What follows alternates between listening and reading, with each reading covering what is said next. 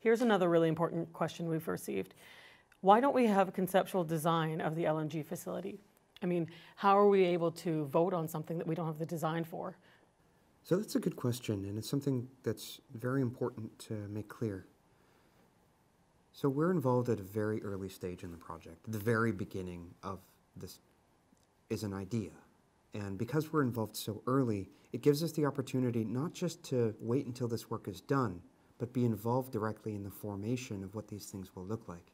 And that's how we've approached it. So we have a team of experts that have aided us in making sure that our concerns are expressed very early, but are also there for us to ensure that we can make sure that the project fits our values and our expectations for the use of our land and resources. And I think we should hear from them. So let's hear from our experts. What we're doing here is we're creating a co-management process where Hwayet is at the front of the decision-making process.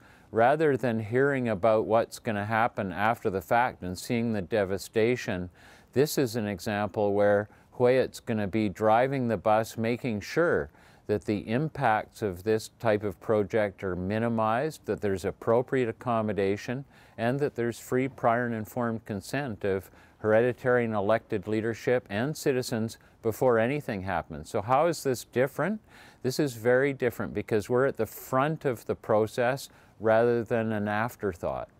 And we've seen so many examples where Hwayet or other First Nations are at the tail end of the process and all the main decisions have been made. Here we get to design the baseline studies to make sure that they're comprehensive and thorough, not some sort of window dressing. We get to look around the world for the world-leading technology and make sure that it's incorporated into the project. We get the opportunity to see that the construction, monitoring, and decommissioning of the project happens in a way that protects Hwayet interests.